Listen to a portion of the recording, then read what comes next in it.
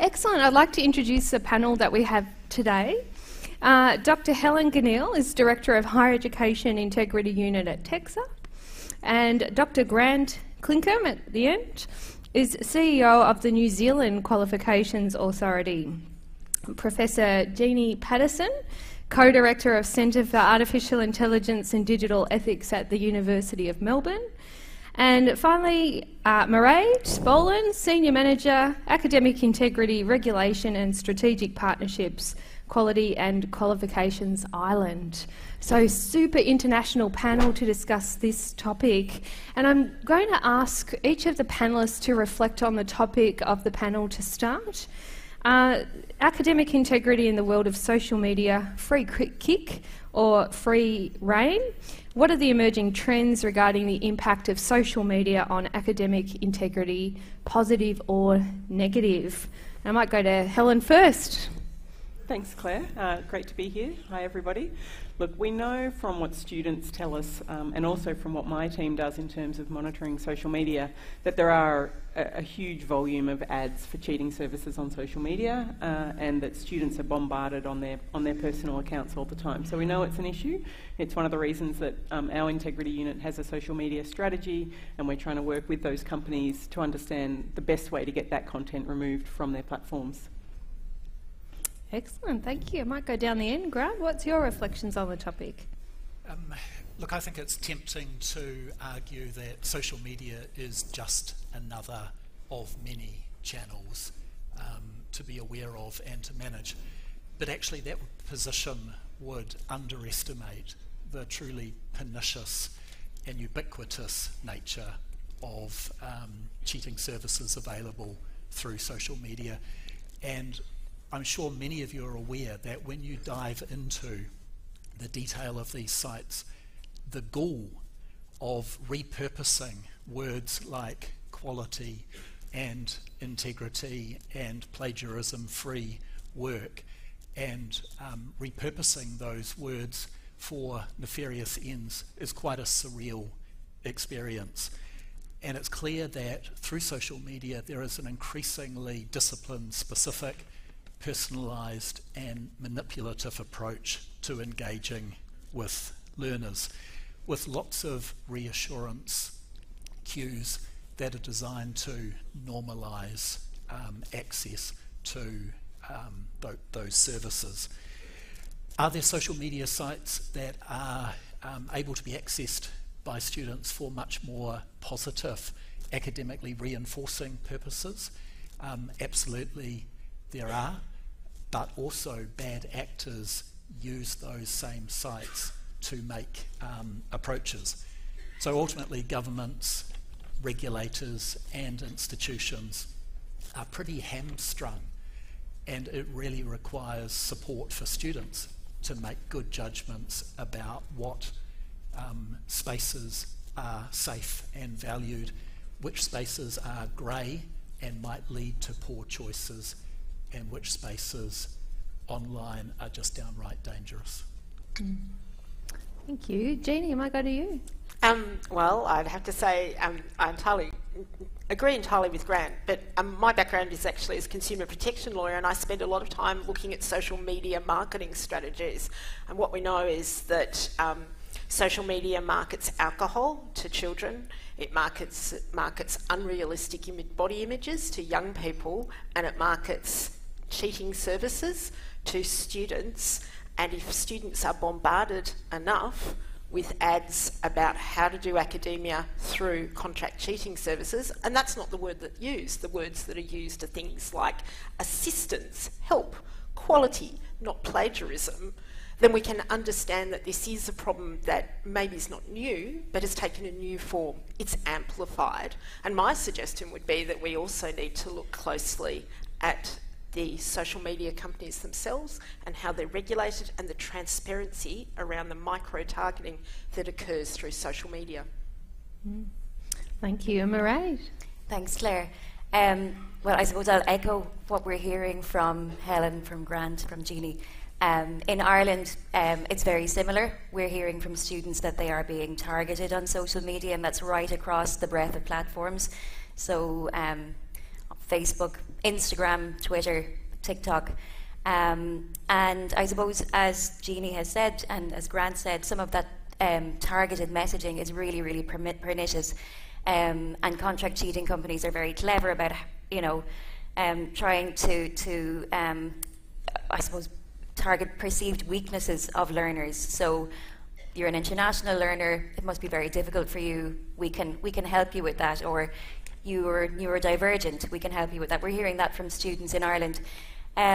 So I suppose absolutely it is really, really important that we look to social media platforms and that we ask them to work with us, so that when we identify this kind of really pernicious and dangerous messaging, that they work with us to remove it. So equally, as TEQSA is doing, we in Ireland are working with a number of social media platforms to put reporting processes in place, or indeed we have reporting processes in place, and remove ads. But I do think that students, awareness raising and education is really important, so that students are aware of the dangers of engaging with these bad actors through social media, as harmless as it may seem. And also, I think one of the other things we're seeing is, students use this to communicate. So they'll set up a group for their course where they're all chatting, and the contract cheating companies will manage to get into that group. They will infiltrate that group and then be acting like another student. I'm here to help, and I figured this out, and offering their services. So it's not just the advertising, and it's not just the influencers, which is another whole thing on platforms like TikTok. They're not actually employed by the company, they're just spruiking it. They might be getting payments or micropayments in the background, but sometimes they're just saying, oh, did you know you can actually pay someone to do that? So there's lots of different elements to it rather than just the advertising. Yeah, I think that's right. Though I'd have to say I think influencer advertising is the most insidious form of advertising. Especially and if you do group. a marketing degree, you will find that guerrilla marketing, which is what that's called, is in fact the most effective marketing strategy. Because essentially what companies are doing is getting the consumer to do the marketing for them, and yet they're at arm's length. So I agree with you. I think that's precisely the difficulty in this field. So my question to the regulators, we've got 3 countries represented here today. What are you actually doing about contract cheating on the social media platforms? What's your actual practical actions? And I might go to Grant, you first in New Zealand. Maybe just a quick description of our legislative context, because it's perhaps an interesting case study. So in 2011, we made a criminal offence the advertising of contract cheating services, or the provision of those services. Now, quite a lot of academic commentary around the New Zealand legislation suggests that having to prove intent in the minds of the provider of the service is too high a legal threshold, and that a strict liability approach to such legislation, whether it's covering a traditional website or a social media site, would be better. Now, in the last 11 years, there hasn't been a single case of using the legislation for prosecution, although in 2013-14 there was a very big case of assignment for you, which ultimately resulted in the forfeiture of significant amounts of property off the back of the proceeds of crime. And the police chose a different legislative instrument to gain progress. But on the one hand, the legislative form looks inadequate, but actually it has proved to be effective in removing, for a decade, New Zealand-based companies that are offering such services. On the other hand, of course, students are easily able to access offshore companies, and it would require further legislative interventions to get ISP providers by law to have to remove such sites. We are in the process of working with the Ministry of Education and with Universities New Zealand to consider policy options in that area. Wow, so Mairéad, surely nothing's happening in Ireland in this space? There's plenty happening in Ireland, so I suppose our legislation is similar to the New Zealand legislation. It also criminalises the advertisement of academic cheating and the publication of such advertising. And what we've been doing is we've been trying to work proactively and collaboratively with social media platforms so that we report instances, we monitor their sites, we report instances of misuse of their sites, so of advertising by contract cheating companies, and they remove those ads. But I suppose it's just, it is a massive, massive workload involved in doing that. It's huge. We're a very small team, and it's really difficult to keep on top of it. So I suppose we do encourage our higher education institutions to also conduct that kind of monitoring work and encourage learners when they come across these ads to report them to us, so that we can. It just makes our job a little bit easier. We had talked, we'd broached the issue of potentially filters on some of the social media sites that would, I suppose, scan for particular terms or particular combinations of terms. That has to date not been something that social media platforms are willing to entertain. But I suppose other ways that we're considering working with platforms and drawing attention to this issue is looking at targeted advertising through social media, and working with some of our SU or student unions, for example, to push out that advertising. So that's something that's in the works at the moment. Great. Helen, what's happening in Australia? So look, we've probably, of the three agencies, our legislation is probably slightly more workable, and we've probably had the most success in leveraging it. So we had our first test case go through the federal court in September last year, where we were successful in getting the court to direct the internet service providers to block access to a cheating website. And we really use that to drive forward the conversation with the social media companies to say to them, look, we can tell you that we know how to use our legislation, we understand what will satisfy the court, so where we've gone through that internal process, we want you to remove those sites. We've then signed protocols with the internet service providers to not have to go through the federal court, for them to trust our process. So we've now blocked over 150 websites, and at the same time, we've had their social media accounts deleted especially from Meta and Gumtree. Those are the companies that to date we've had a lot of success in working with. Meta's given us a government reporting channel, a dedicated channel, and they're removing stuff within, I think, hours of us reporting it to them. So that's been really effective. But the platforms are all slightly different. So, you know, the way it works with that company is not necessarily what will work with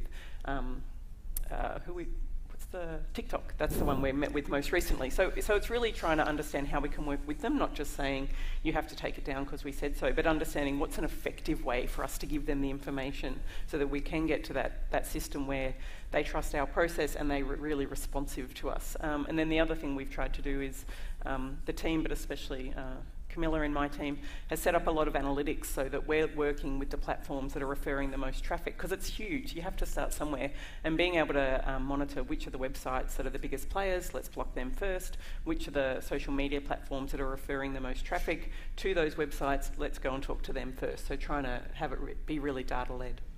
That's amazing. So as a mother of 3 children who are all teenagers, how do you keep up with the platforms? I mean, it's like you turn around, there's a new social media platform you've never heard about.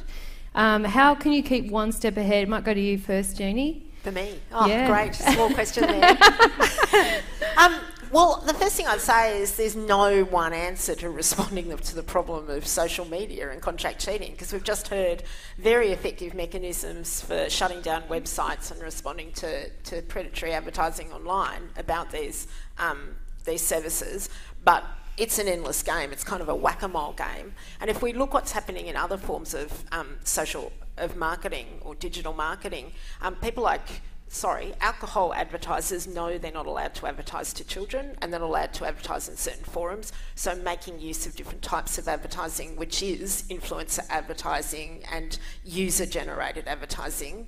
And I suspect that's the same pattern that we'll see increasingly with contract cheating advertising, because the quicker the websites are shut down, the more effective it is to pay people to pretend to be students and talk about it. So we should of course do all the measures that I've talked about, but need to be aware that social media, being social media, there's always going to be a new way of doing things, a new form of pushing this advertising. And I was really interested in what Grant and Claire said, I think all of you said, about also using the same strategies to talk to students. Because at the end of the day, this is a bad product for students. It may be bad in the long term, it may be bad in the short term, but if students are cognitive or understand the immediate risks of engaging with these platforms, that's important too. Yeah, we've actually just paid for some boosted, so TEQSA created 4 short videos aimed at students to help them understand the very real risks of engaging with these services, such as blackmail. And we've just promoted those on social media. So we released them into the wild. Surprisingly, not that many students subscribe to TEQSA. So then we paid for boosted advertising. And I think in the first 6 hours, we got as many clicks as we'd had, when we just had them on our channel. So yeah, absolutely using that to get to students is really important. You should do a TikTok video. My son would hate me if I did that.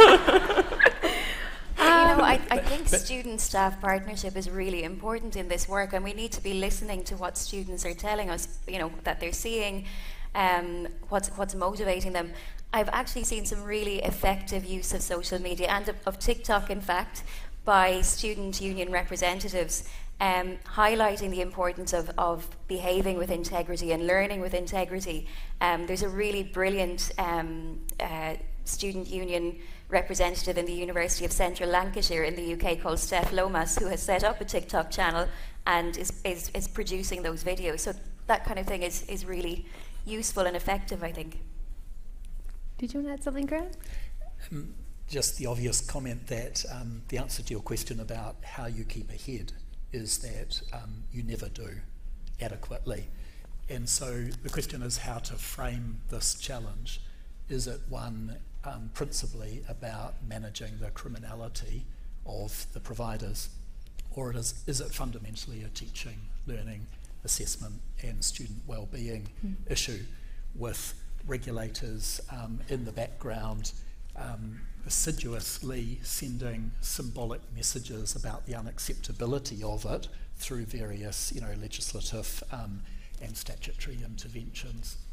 But I think one of the issues that we all need to think about is the extent to which the massification, the commodification of tertiary education in some ways might not be leading us down the path of making good inroads to the cheating problem more difficult. So Professor Davis this morning talked about this strength and the weaknesses of scale. So we know for sure from the literature that there are certain practices such as how assessments are structured, what type of relationships with students exist, that can be key not to removing but to reducing instances of cheating. And yet there is something about the massification of education that militates against redesigning assessments in a manner that can truly help, or building more closer relationships with students in a way that really helps academic staff understand whose work it is, how it relates to other pieces of work. So, in addition, if I could just sort of make the point that the varied values that students are bringing to the academy, I think we need to better understand the anatomy of decision making and motivations by students. And there's a lot of academic literature in this area, but just a case study of one that an educator in New Zealand shared with me this week, that their son had responded to a Facebook advertisement to write a senior secondary school assessment for another student for a $50 fee. The son of this educator jumped into the opportunity and was delighted to find that his piece of work was graded an excellence by the school. The parents, both educators, were mystified why a child that otherwise presented as, moral, upstanding, having great values would think this was okay. And in the discussion, the student really could not see what the problem was. And, for me, this is a reminder that the variation of values that are being brought is part of a wider sort of sharing economy, part of a productisation of higher education in which products like assessments might increasingly be seen as as a mechanism, as an instrumental way of achieving an end, as another product that can be just traded and shared and takes you to a pathway. So some of our values, based on some Renaissance idea of the value importance of intellectual endeavour and so on, may not be shared by increasing numbers of students. And this is not about immoral students, this is about varied values that learners bring. So if we do not deeply work with students to share why cheating is bad for qualifications, for industry, for the community, for the individual learner, in a way that goes far beyond just rules and checklists and written attestations, we won't address the underlying demand issue that's driving the industry. This is a really interesting topic. I think the other panellists would want to also comment, but where does the responsibility lie? Does it lie, your regulators are targeting the providers of those services? Do you take it down to the companies themselves, the platform itself for disseminating the information, the students, the parents, or is it the assessment and the teachers? Or is it all of those? And where do you start? I'd love your reflections, Helen. It's absolutely all of those. In recent times when I've been presenting to academic boards or groups like that, I've shown them a Venn diagram which has TEQSA, institutions and students, because all of those people have responsibilities, and some of those responsibilities are quite clearly delineated, but where it gets really interesting is in the intersections between each of those circles. So institutions really genuinely partnering with students, making sure students do understand, not just a module at the start that's compulsory and it's done, but engaging students regularly throughout their education and actually trying to understand, when you're crafting policies or even modules, does this make sense to you? Is this what you're seeing? Does this actually speak to your educational experience? So getting to what Grant's saying, what are they coming in with as their existing paradigm, and how can you shift them to what you want them to be your shared understanding of integrity and the importance of it? Great. Anyone else on this topic? I love that story, but I'd also remind, how many people have watched Suits? Anybody? Right? Yeah, Five people watched. So the guy, 5 of us. Well, I'm a lawyer, right? So Suits is very popular amongst our students, and the hero of Suits is a young man who sits the law entrance exam for other people, and he's a hero for doing that because he's kind of an underdog making good and helping other underdogs making good. So I think you're quite right about that shifting value proposition. And I know we're probably, possibly tired of hearing about it, but the universities, I think universities are in an awkward position now between sort of a very transactional monetary relationship with their students, in which case the hero exam taker might be quite appropriate because it's a transaction. It's leading to a job. This is the way to get it done. And universities as having other kinds of values, values that are relevant to education, values relevant to sort of meaningful participation in an ideal society, but their intention and convincing students that one is still relevant, I think, is a really is a really important but quite difficult task, particularly if students feel that the values of the university as, you know, the ancient place of learning are not relevant to what they're going to experience in the open world. I mean, rules on collusion, my students are constantly saying to me, we have a policy on collusion, you're not allowed to talk to other people about your assignments, but they will say, this is not relevant to the way I experience the world. I'm constantly on social media with my peers and colleagues and interacting and collaborating. So it's a difficult conversation, but you're right, we need to understand that from the perspective of the students, not just the values that we may, you know, think are self-evident. And I think they are important values, but I'm not sure they're self-evident. Mairéad, did you want to add anything? Yeah, I suppose just to come back to that, to Helen's Venn diagram of responsibility, and it's something that that we've been using in Ireland as well. We've ironically, probably in a panel on academic integrity, we've just borrowed that metaphor from Helen. But I think it's something that we had already kind of been putting into practice. So QQI has really been working in partnership with our institutions, and it is a genuine partnership. So we've established since 2019, we have the National Academic Integrity Network. Some of you will have heard me speaking about that yesterday. And that is a peer-driven network of institutions that, I suppose, really works to embed cultures of academic integrity and values related to academic integrity within our higher education system. And again, coming back to that idea of what is students' responsibility, students are members and equal members of that network as well. So they you know, from across the public and private sector, there are students there who are feeding in their views, and all of that goes towards the creation of resources like our academic integrity lexicon. That is, I suppose, a really important part of that is that it is accessible and understandable for students, so that they're clear on, well, when we talk about collusion, what do we mean? When we talk about contract cheating, what do we mean? And we also, through that network, provide CPD for institutional staff, for students. We go out and we speak to students and we listen to what they're telling us. So I suppose that's probably a really roundabout way of saying, you know, everybody has a role to play. And I you know, we talked yesterday about the make it somebody's job, but also everybody needs to be feeding into that culture of academic integrity within our system.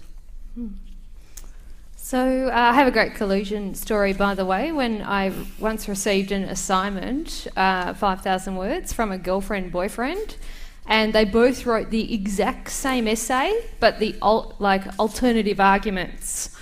And I was like, that's actually collusion. So it's 5,000 words, but the exact opposite. Same references, same paragraph structure, everything. I'm like, well, that's awesome. I still reported it, but...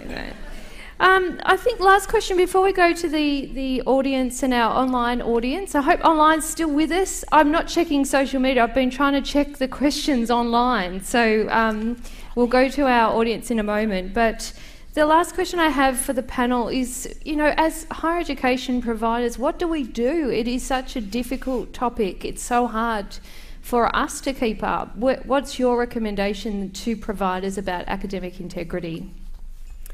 Do you want to start with someone else? I feel like I keep Yeah, going maybe first. I'll go down the end there. Grant? Yeah, very No large breadth, as I'd hesitate to, I mean, just acknowledging the enormous amount of knowledge and practice that already exists in this room.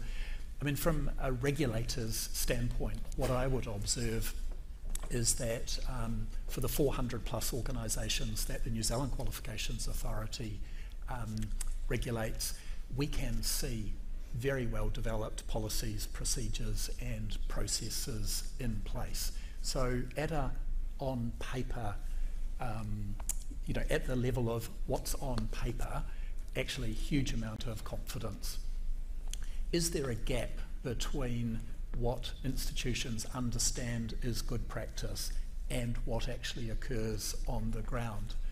So if we know that direct and meaningful engagement with students right throughout a program is a core mitigation, to reduce cheating, is the business model of the institution geared in a way where that's actually possible?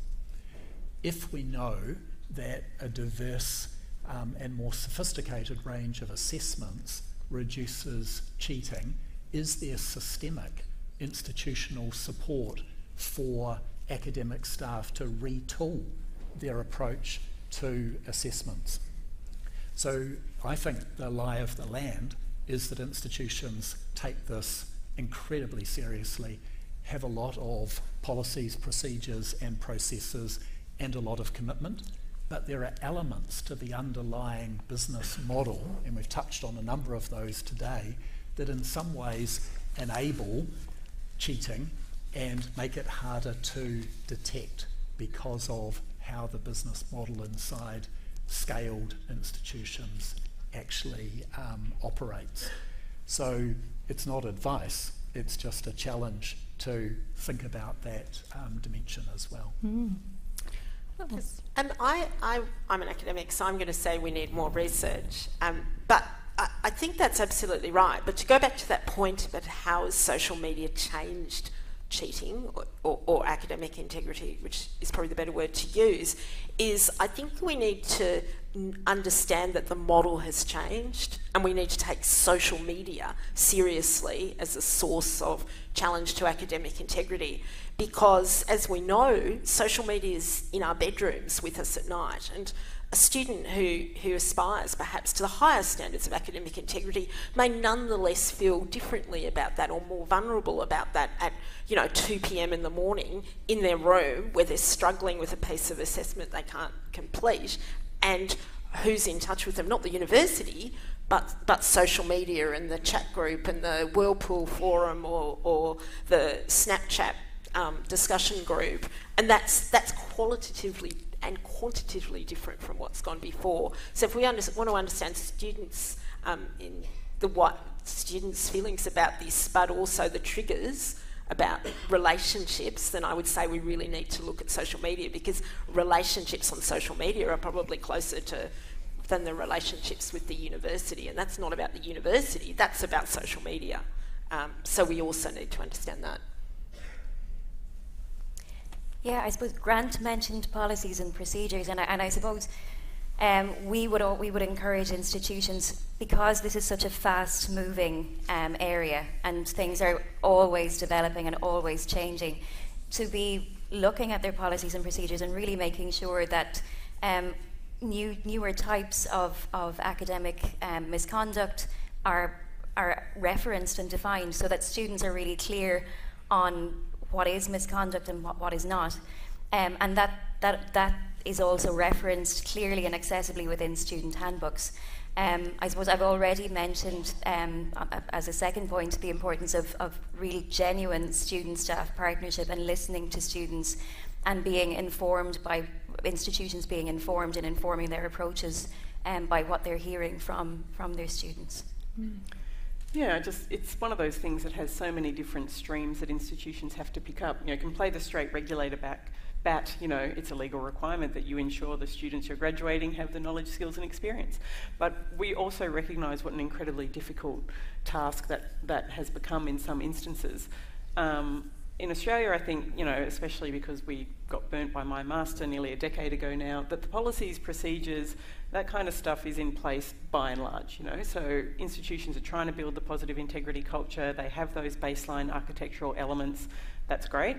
I think we have to think about as Kath Ellis, I'm not sure if she's still here, talks about the supply and demand side of things, and so the work that TEQSA does tries to turn down the supply, in removing those businesses or the access to those businesses, but there's also the demand side, and institutions aren't really, I would say, certainly not consistently, all of them, using all the detection tools that are readily available and doing the hard conversations with the students, catching them in a time that is close to when they've committed the offence, and having that, what should be, initially an educative conversation. Students are allowed to make mistakes, but unless we're catching them and educating them, they won't even necessarily recognise that it was a mistake, and those will become entrenched behaviours. So it's not just one thing. I think institutions, you know, I think everyone recognises there's no silver bullet, and you have to have a comprehensive strategy that you're trying to drive forward in a number of different ways. Interesting. Claire, I'm interested in the comments about detection, because I know there was a session earlier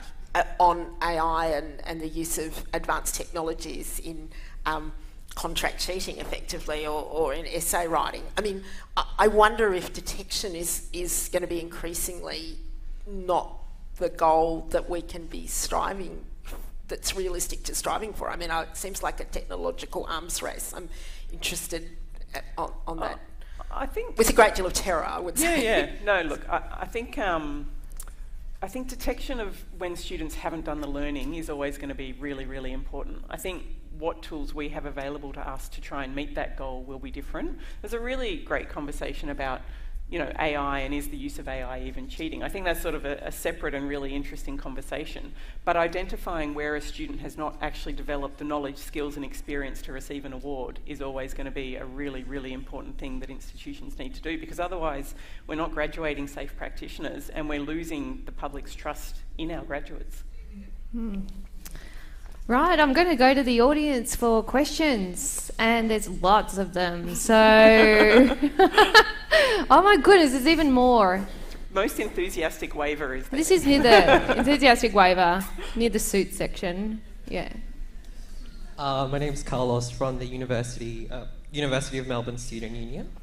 Now, thank you for that very, very cool discussion, but I'm just thinking whether the discussion is starting to seem a bit like the war on drugs, where we criminalize the act instead of addressing the underlying causes.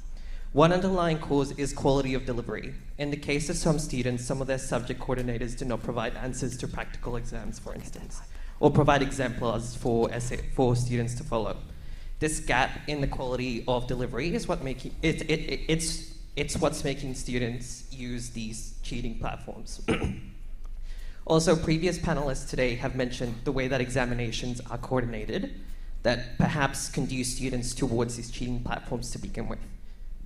In the context of these underlying causes, is there scope for discussions about enhancing the quality of course delivery and innovating new methods of examination instead of just focusing on the criminalization of these platforms?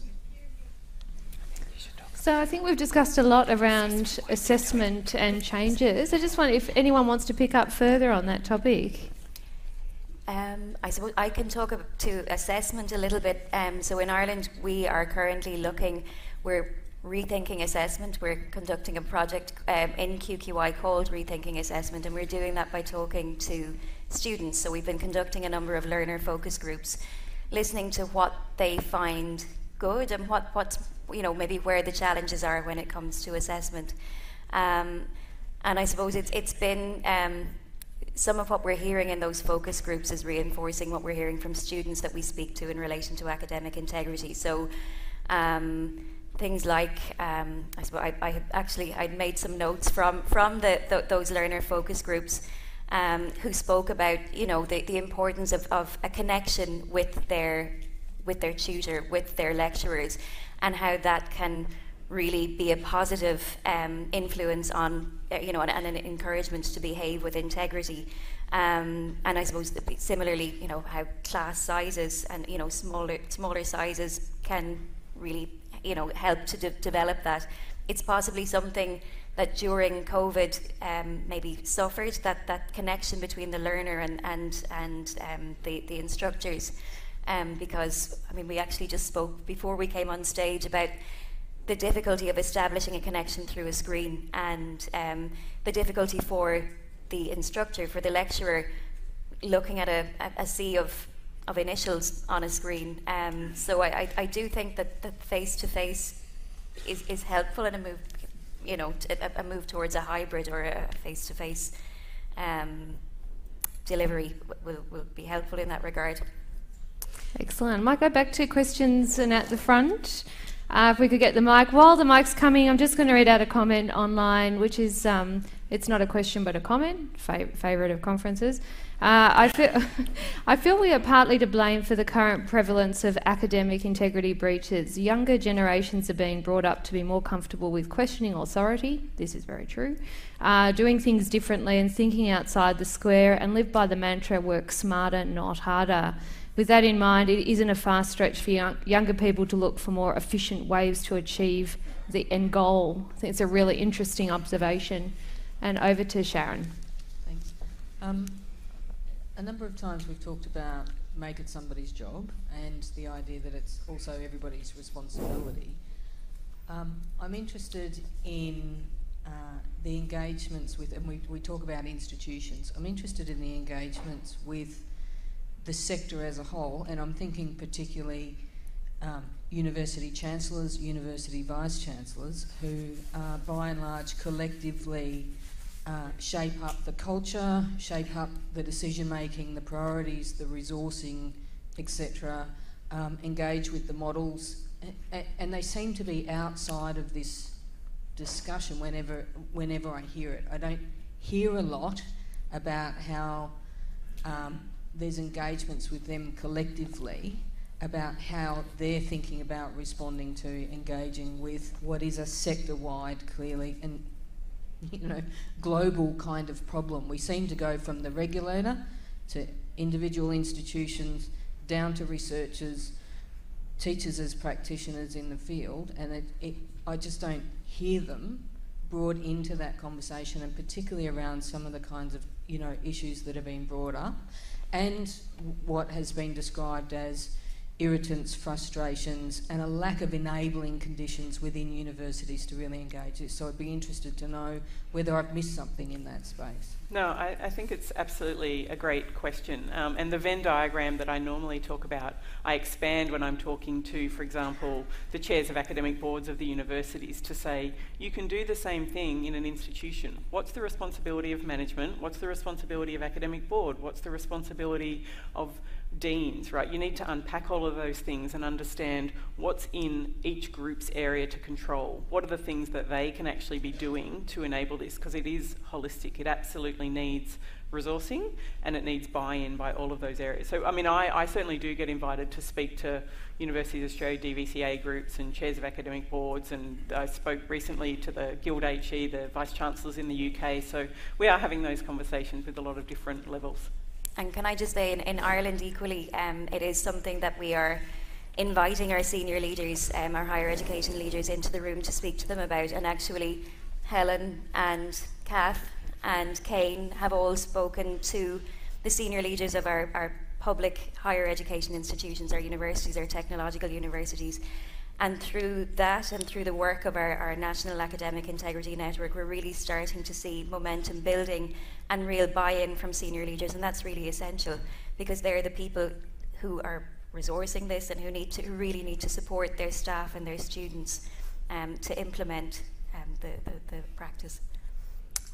If I can add to that, I guess what I would also like to see, I mean, I guess over COVID, all of us understanding of teaching change. So what I saw from my perspective was actually junior lecturers, levels A's and B's, working really, really, really hard, only to be criticised for low levels of student engagement or whatever. So I think it would also, what I would love to see is for some of the chancellors and vice-chancellors, and I'm sure some of them do this, actually go and sit in the room with some level A's and B's and just follow their week, see what they do all week for their job.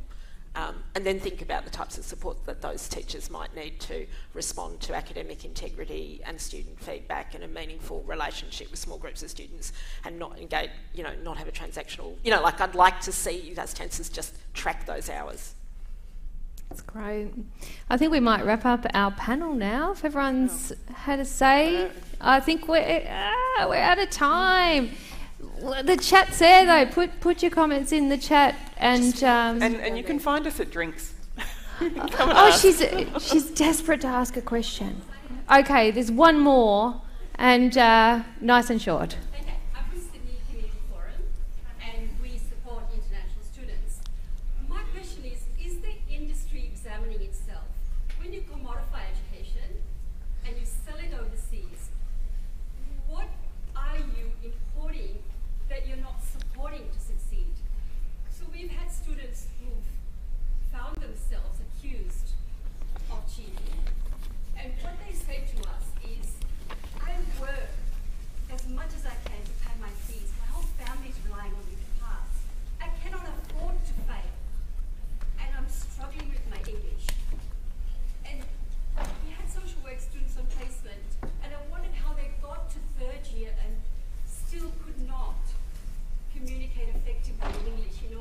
me to pass them. And so I needed to sit down and ask them to speak to me about what they understood about their placement. And from that, I could say, yes, I can pass you, but you're now going to have to go and get some cultural immersion because you're going to be a practitioner of social work and you need to lift your English. So, you know, what is the investment that the industry is doing, and which cohorts of students are much more vulnerable to purchasing something because they cannot afford to fail? I think the industry needs to examine itself. If you are building your industry on the backbone of the hopes and dreams and aspirations of the burgeoning middle classes in the developing world where I come from, where the English is not quite up to scratch, what are you doing about it? Excellent. I'm going to actually take that as a comment and not a question, but I think it's a really important point, and it comes down to the heart of the panel today, which is we've been really saying, where is the responsibility? Where do we actually target? And I think the Venn diagram is a really good point, that it's actually everyone's responsibility as well. So I'm going to wrap up the panel and we're going to move to our final session, and I'd like us to thank our panel. Thank you very much. Thank you.